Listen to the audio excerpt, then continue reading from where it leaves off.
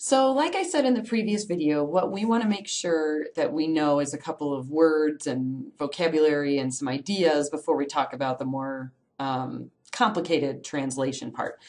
So this picture that I have here is really good to kind of show you this whole process and how it works. So let's say that we have our DNA template, right, which is going to be in the nucleus. And through transcription, we're going to make that messenger RNA strand. Now, if you look, the messenger RNA was made in the 5' to 3' direction. And if you look at this top strand is the complement to this strand here, right? The only difference is that everywhere there's a T in the RNA, in the DNA, there's actually a U in the RNA, right? So that's going to be because this is RNA. And that was something we learned like a long time ago about the differences between DNA and RNA. So another thing I want you to notice is that we can divide this RNA into little groups of 3. So UGG is one group of 3, UUU is another group of 3, GGC is another group of 3, and so on. So those groups of 3 are what are called codons. That's going to be important in translation because there's going to be tRNAs and they're going to have the complement to that that's called the anticodon. Okay, so that's going to be really, really, really important to understand as far as the whole process goes. Okay, let's go and look at your notes. I think there was something else I wanted to show you with the notes. The reading frame is just talking about how we read everything 3 nucleotides at a time, right? How it was like UUU, AUU, or whatever. What's kind of crazy is the genetic code is going to, so those 3 nucleotides are going to code for amino acids, which we'll talk about in a second. And this is a huge chart of all of the amino acids and the possible codes on the RNA that can code for them. What's really crazy is that this code is pretty much universal, whether you're talking about bacteria, protists, amoebas, plants, animals, us, we all have the same code. And this is pretty strong evidence for evolution, if you ask me. And that's one of the big arguments for evolution is it's kind of weird that and coincidental that we would all have the exact same genetic code. Okay, so we're going to go back to that chart in a little bit because there's some other important stuff that I want to show you about that. But now let's talk about translation. So we've already talked about transcription. If we scroll down here, oh, there is one thing I wanted to talk about with transcription that's important to know. So in prokaryotes, transcription is going to be a little simpler than in eukaryotes. And with all this stuff, it's going to be like that. Prokaryotes are just simpler. They don't even have a nucleus, right? And so eukaryotes are going to be a little bit more complex. Now, one thing that's important to know about these, oh, I think I have it further down here, sorry, is that in eukaryotic cells, there are going to be what are called post-transcriptional modifications. And that's going to be this slide that's right here. So what I mean by that is, if you think about it, we are inside the nucleus, we've got our DNA, we're going to make that little strand of RNA.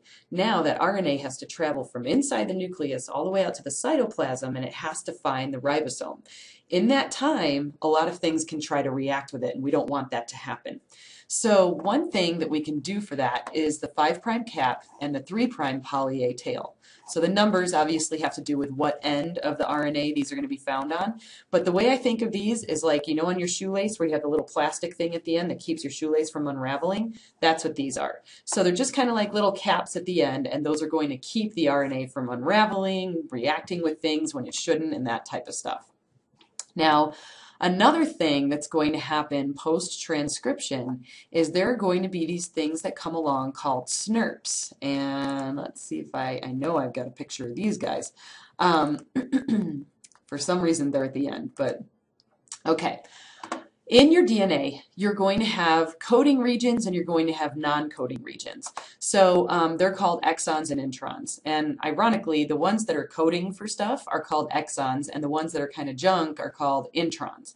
And so when that messenger RNA is created and the little tails are put on there, the little caps, what's going to happen is there's really no point in keeping the introns because they don't code for anything. So what's going to happen is there are going to be these things called SNRPs, which stands for small ribonuclear proteins. And their job is to find the ends of the introns and to cut them out slice them out, and then you're going to have that messenger RNA that is just a bunch of exons with no introns in between, because there's really no point in having them because they don't code for anything. So the little caps at the end, and then cutting out all the introns, are going to be things that happen post-transcriptionally in eukaryotic cells. It doesn't happen in prokaryotes because they don't have a nucleus, so there's really not a far place for their RNA to travel. The whole thing just kind of happens right in the same area. Okay, so now let's get into the fun. Let's talk about translation. Okay, so what I think is the best way to think about this is like it's a machine that's assembling something. And so if we go to my PowerPoint, we will go back and kind of take this piece by piece and talk about what's happening. All right. So what's going to happen is you've got your messenger RNA. Where did my mouse go? There we go. You've got your messenger RNA that's been transcribed, and it's going to find the ribosome. And what's going to happen is when it finds the ribosome, there's going to be a little sequence on there called the start codon. Okay, and so if you have a codon, there is going to be a tRNA that has the anticodon, which is the complement. So you can see here AUG is a start codon, and you can see UAC is the complement, and that's attached to the tRNA.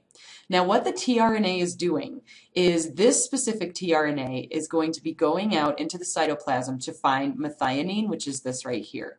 And so there are a whole bunch of these, and they're all hooking up with methionines. Now, if you had another tRNA that had like GAU or something, that one is going to be out in the cytoplasm looking for whatever amino acid it codes for. Okay, so they each have their amino acids that they're going to code for. So this one had methionine attached to it. So what's going to happen is it's going to click into place, and then the large subunit is going to come on here. And now if you look, we have an empty spot open right here. Okay, we'll come back to that and that. Okay, so we pretend these other shapes aren't here right now. Okay, so we've got our little tRNA. It's clicked into this site.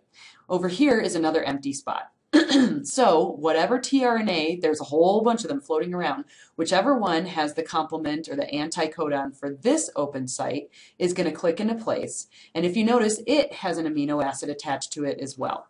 So it clicks into place. The next thing that's going to happen is the ribosome is going to catalyze a reaction, and that reaction is going to cause this amino acid, and this one has a chain because we're coming in the middle of the process, but don't worry about that, this amino acid to come over onto this one. So now you can see that this chain that was attached to this first one has now all gone over and attached to this one. So now we have an empty tRNA. So there's no point in keeping that one around, right? So what's going to happen is the empty one is going to, everything's going to click over one. And so you can see the empty one is going to be ejected. And now the one that has the polypeptide has moved over, okay? And then if we go back up here, we're in the same position again, and now another empty slot is open, so this next one can click in. The whole similar thing is going to happen again. And then when we get back up to here, another empty spot. So it's basically this ribosome is just moving 3 nucleotides at a time down the messenger RNA. And so what's going to happen is every time one clicks into place on there, you're going to be making this long chain 1 amino acid longer. Well, let's think about it. If we have a long chain of amino acids, what is that called? That's called a polypeptide, right? And if we fold a polypeptide into its shape, it makes a protein. So this is how we actually form proteins from that code in your DNA. So that's the basics of translation. It's not super bad, but some people get a little bit disturbed by it. Okay, so that's the process of it.